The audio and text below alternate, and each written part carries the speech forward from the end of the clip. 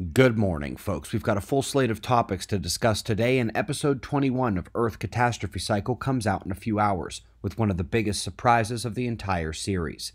Let's begin right now at spaceweathernews.com. We find the last day on our star with little but the dark coronal hole turning through. There are no active regions or sunspots facing Earth, but 2 CMEs and a coronal hole stream are due to impact our planet, and the first one, a faint wave, has indeed arrived.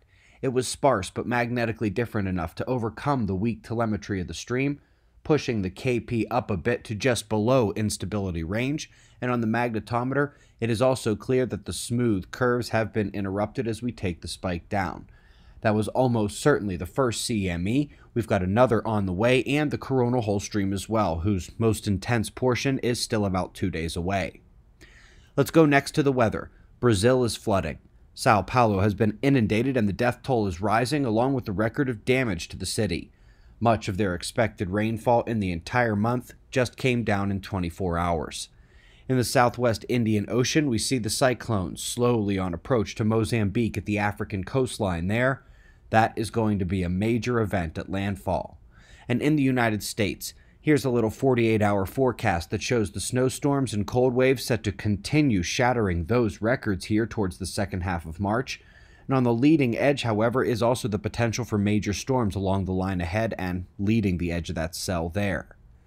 The U.S. climate report for February is out. Pretty cold there, and this is our maximum temperature charts for last month. I also went ahead and pulled the combined January and February numbers to get a look at the year so far. We know March has seen more cold and snow records drop, and more is coming right now. Interesting paper that appears to discover a new historical solar blast.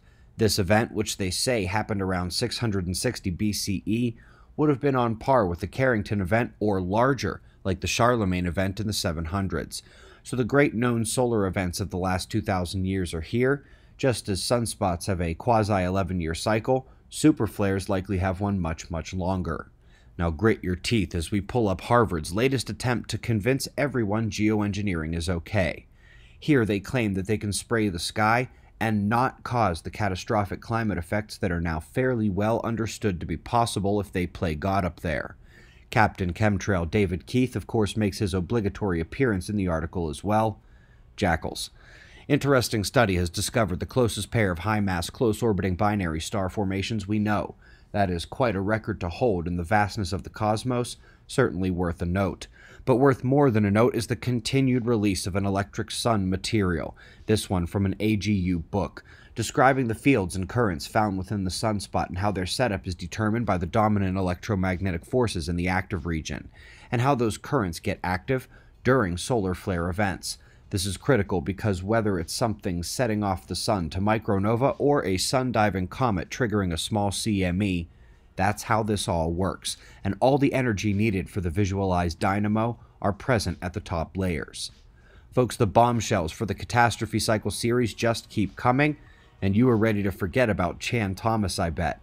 Subscribe, click the notification bell, whatever you have to do, come back in a few hours for episode 21 of Earth Catastrophe Cycle. We've got your wind maps and shots of our star to close. We'll do this all again tomorrow, right here, but right now it's 4:20 a.m. in the new Valley of the Sun.